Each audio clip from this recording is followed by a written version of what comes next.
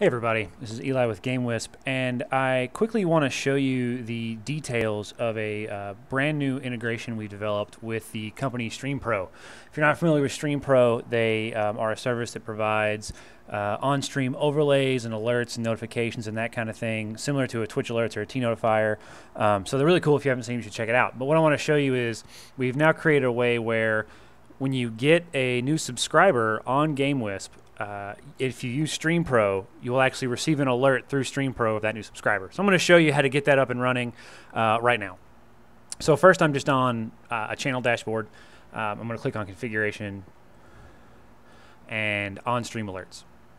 And so used to this would just take you to the classic GameWisp alert system, which we still have and still works just fine.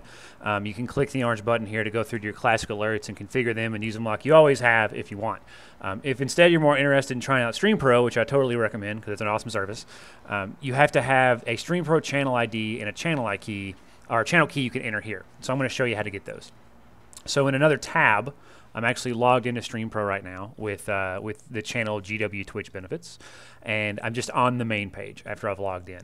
So what I'm going to do is click on integrations, and when I click on integrations, this page loads, and if you click Connect GameWisp, you get some text about how to connect, but it's as simple as showing a channel ID and an API key, copying them, and pasting them into your StreamPro box here on your GameWisp dashboard.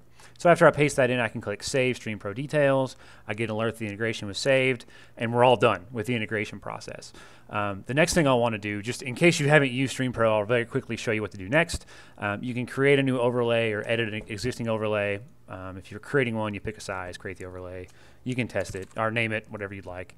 And you're in the editor. So to actually get the GameWisp subscriber notification to show up, I'll click on Widgets. I'll scroll down to GameWisp Subscriber Alert. The changes will save there as it gets added, and here it is. And so if I actually test that widget, I'll drag it out here, you can see that here's some basic sample text from a GameWisp-based alert. And what you get is the username on GameWisp of the person that subscribed, the amount they subscribed at, and the level that they subscribed. You can change the duration. All the settings you normally have with StreamPro are here. You can change whatever you like, add sounds, images, change the font, all kinds of fun stuff.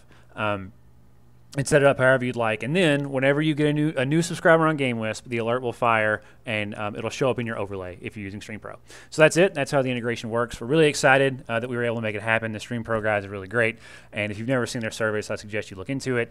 And we hope to have a lot more integrations and more functionality with StreamPro coming in the future. So stay tuned. I'll talk to you guys soon. Thanks.